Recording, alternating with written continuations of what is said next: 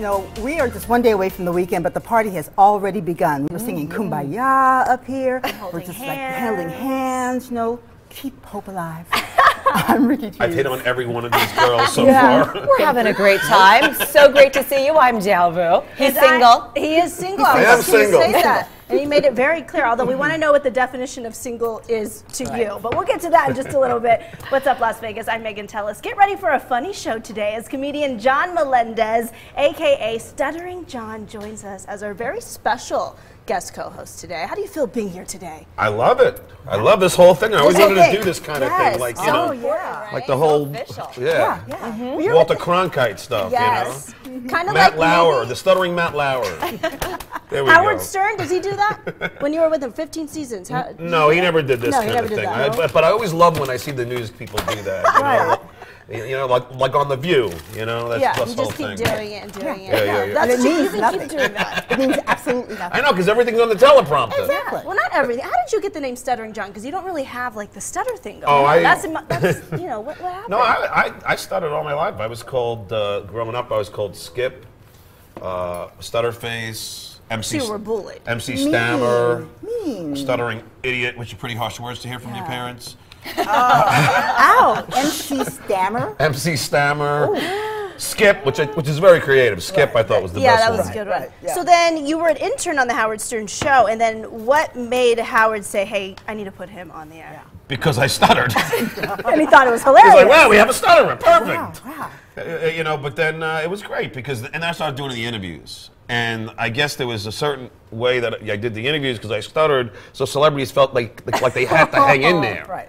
And then they didn't realize that I'd be asking them like about their bowel movements or something. You know what I mean? That's you and Barbara Walters. There you Oh, are. yeah. With long I- hair. Ooh. I asked Barbara Walters if her speech impediment was real. How about Billy Crystal? I asked Billy Crystal would there be a Mr. Saturday Night 2.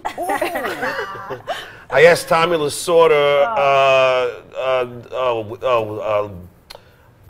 is he gonna, since he got fat again, is he gonna give the money back to Slim Fast? Wait, look at that. Is that Weird Al? No, that's Morton Downey Jr., the late Morton Downey. Well, your hair was really long there. I asked him if he, when he got his warts removed, did he save them in a pickle jar? My favorite interview. Did you like getting slapped? Yeah, I got slapped. I got beaten by everybody.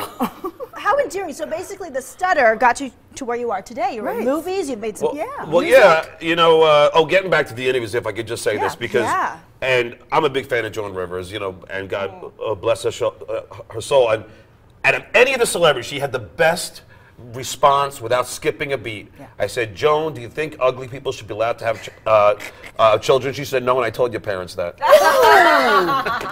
And it was just like boom, boom. She was quicker than you. Right? Yeah. So you're in town to perform at the Improv at Harrah's.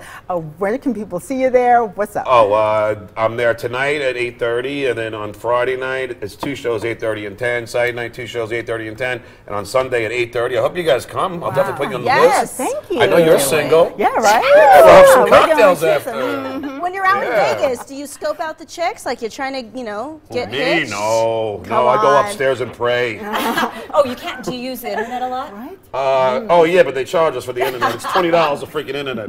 What can people expect to see in your stand-up act if they show up tonight? Oh, I talk about my marriage, my divorce. I talk about my kids. I talk about drugs. I talk about drinking. I talk about my stuttering. I talk about Did drugs. you go to therapy? I talk about drugs. Did you go to therapy for your stuttering, John? Yes. You know, and they had like the most unorthodox therapy. When I was in junior high, what they did is they took all the stutterers, so the 4 or 5 kids, and they made you call information, as this was like a thing. You would call information. Here's the problem. I stuttered on M's. All right? So I would be sweating when it gets to my turn because I have to ask for Melendez on Margaret Road in Massapequa. Oh! It's like the stuttering inquisition. It's awful. That hurts. Well, we're glad you're here today with us, and you can weigh in on our trending topics.